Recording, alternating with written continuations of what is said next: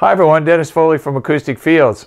Today we're going to talk about attenuation, big fancy word for reducing. Attenuating means reducing. In acoustics, it's always about absorption. That's how we reduce. We use friction, change to heat. Heat's an energy change. We don't lose the energy, but we change it, and that's how we get absorption.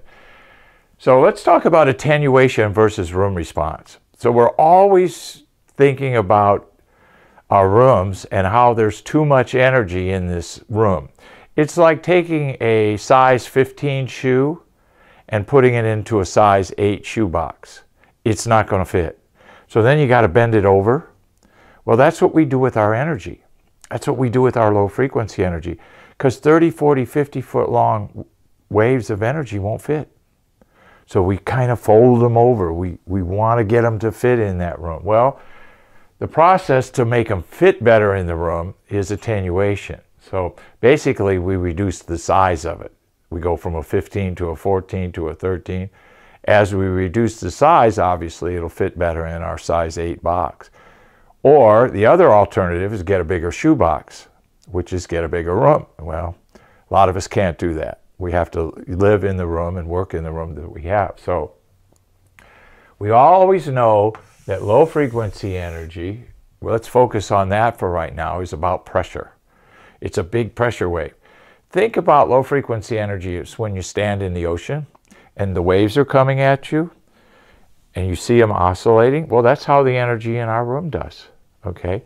I can actually stand in our studio in Hollywood and feel a 40 cycle wave oscillating through the room. I can feel it hit my pants. I can feel it and sometimes see my pant legs move if the pressure level's too high. Don't be doing that for too long a time periods. But the bottom line for this illustration, let's focus on pressure waves.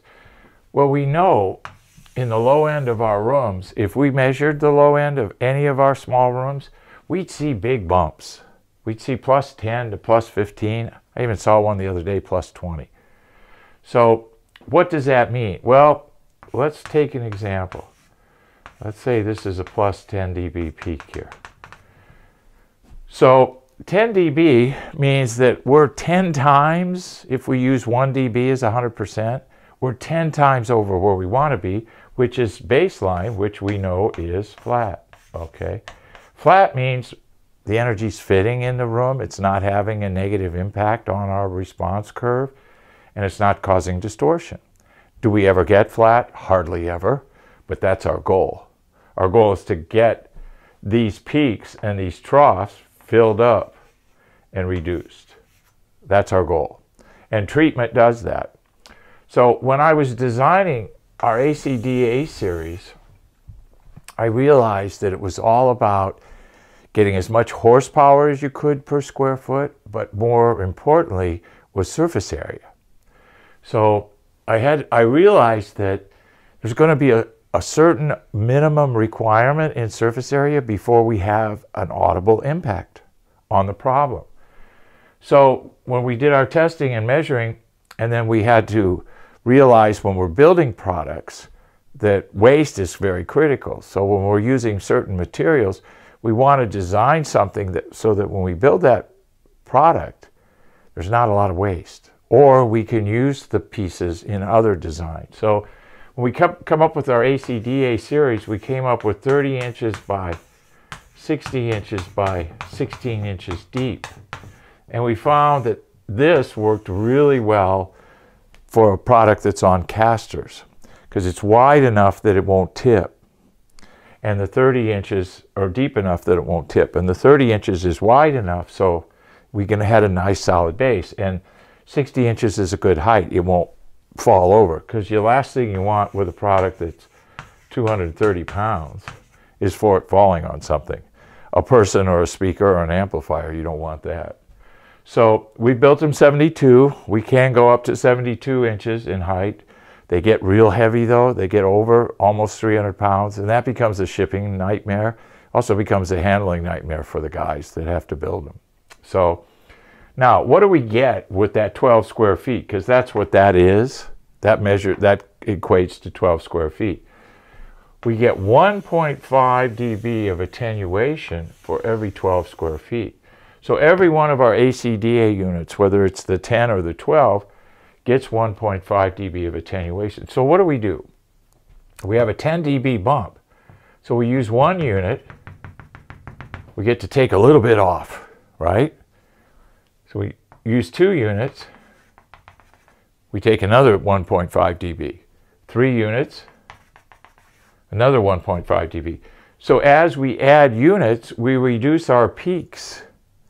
And in the middle frequencies, it only takes maybe a couple units. But in our low end, which is always the biggest peak in the response curve, we got to have multiple units. And what we found over the years is that most rooms require a minimum of 4. 8 is more on the average. And if you're really serious, 12. So that's the square footage. So this would be about 50 square feet. This would be about 100 square feet. This would be about 150 square feet. So that's how we do our calculation. So when you call me and you say, all right, here's my room size, I look in our database and I know you're going to have maybe a 10 dB peak. I can say, all right, 10 dB divided by 1.5, that's going to be the number of units that we're going to need for your problem on that surface area. It's not for the whole room, it's for that particular surface area. So it could be front wall, rear wall, floor to ceiling.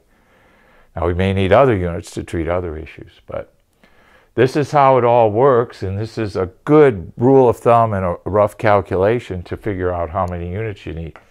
And for you international customers, realize that this is what you're going to be up against in terms of budget, and then shipping runs about 20% of your order cost. So nice little rule of thumb to figure out, you know, how powerful the treatment is, how big my problem is, and how many units I need. Thank you. Thank you for watching this video, and if you liked it, please give us a thumbs up. We also have a newsletter that you can subscribe to, so please do that because we offer special price discounts to only those on our newsletter. And then don't forget about our forum. We have started a forum on our own website where people ask questions, and I usually get a chance every couple of days to look at it.